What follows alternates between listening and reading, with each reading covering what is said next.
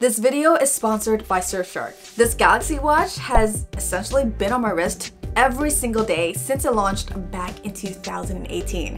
So you know I love it. When it comes to smartwatches, I've only ever known Galaxy watches. I've decided to expand my smartwatch horizons, starting with what many would consider the best one out, the Apple Watch. After picking up the 40mm Series 5, my sim immediately went into the 11 Pro.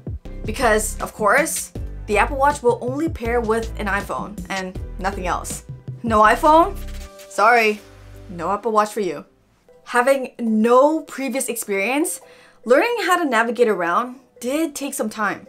In general, I still prefer Samsung's physical rotating bezel, but the digital crown is great in its own unique ways. The super realistic haptic feedback you get when scrolling is so good. I almost can't believe it's not the actual crown physically clicking. I've also started using the side of my thumb and palm to scroll, kinda like this. You know what's really impressive? How consistently smooth and responsive everything is. Absolutely no stutters. On my Galaxy Watch, there's always this slight delay when I click on handwriting input before I can start scribbling. But on the Apple Watch, it's pretty much instant. Is that extra second that big of a deal?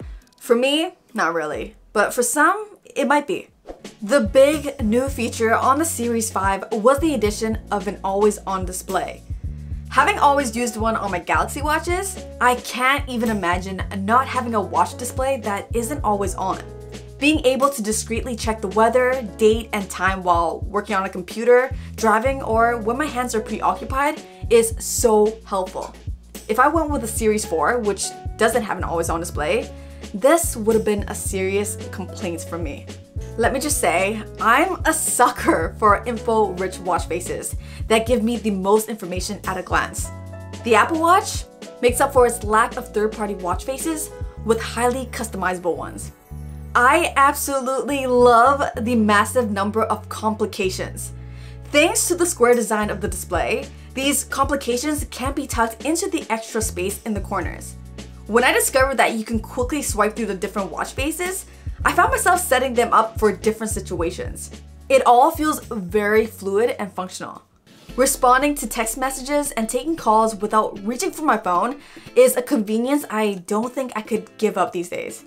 The Apple Watch handles both really well, so no complaints from me. To my surprise, Siri actually does a really solid job dictating my speech when responding to messages too. I found it strange that you cannot play media on the watch's speaker. You need a pair of set of Bluetooth earbuds to listen to anything. I assume this is to conserve battery. The speakers on the watch are basically used for only voice calls and notification sounds. I'm a big fan of tech that makes my life easier. Well, a device that's been reported to actually save lives? That's a game changer. From a health perspective, the Apple Watch is impressive. The fact that I can easily take an ECG anywhere at any time is honestly amazing. That combined with fall detection definitely needs to be made mainstream on high-end smartwatches. In terms of activity tracking, the Apple Watch takes an interesting approach. It shows daily movement as 3 metrics: move, workout, and stand. Burn a certain amount of calories, exercise for a certain number of minutes, and stand up each hour a certain number of times. These goals are visualized into 3 activity rings, and your mission each day is to close those rings. The concept is so simple. Yet it works and quickly becomes addictive. Oh, and the awards are also a nice playful touch to keep you motivated. When it came time to work out, I simply selected the workout type and let the watch do its thing. Once done, it gives you a nice breakdown of your workout stats. It can also nudge you to start tracking if it detects certain movements, but won't just automatically start a workout. All your health and activity data can be found on 2 separate phone apps. But I think most will be more than happy to just close out the rings daily and not worry about all the numbers. If it gets too complex or requires too much effort, most tend to get discouraged. So the concept of simply closing your rings daily works really well in that sense. Stats like steps and floor count take a backseat. Each and every night, I jotted down the battery percentage before putting it on the charger at 10 p.m. Most nights, it would be sitting between 20 to 30%. And yes, this is with the always on display on. Expect to charge this thing daily with a full charge taking around 2.5 hours. The Series 5 has 32 gigabytes of built-in storage. It's appreciated because I'm big on offline listening, especially for music at the gym or motivational stuff during my walks when I just don't want to bring my phone along. I'm a Spotify person, but only Apple Music allows you to sync music onto the watch.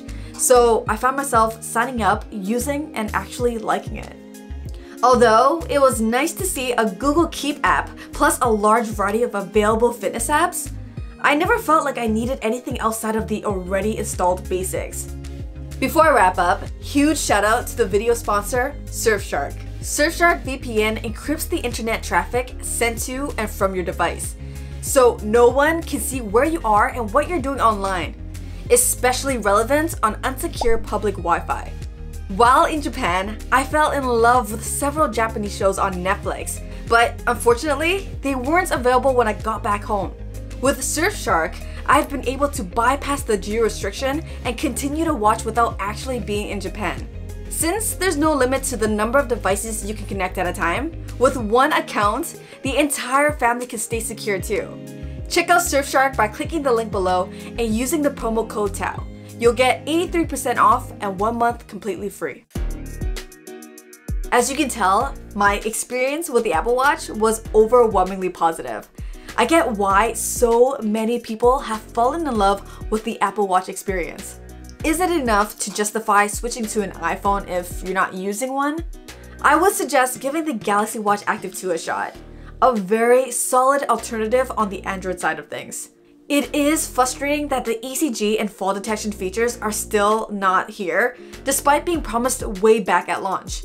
But the Active 2 actually does a few things the Apple Watch can't do, like automatically detect and track workouts, offer full Spotify support, and not to mention, it's also easier on the wallet. Personally, I'm actually back on the original Galaxy Watch. I just really love the design, and because my main device is a Pixel 4 XL. With that being said, if you're in the market for a smartwatch, own an iPhone, and have the budget, the Apple Watch seems like a no-brainer. Thank you so much for watching, guys. Next up, I want to give Android Wear a shot, so drop some of your top recommendations in the comment section, and I'll pick up the one that gets mentioned the most. Until the next one, I'm out of here.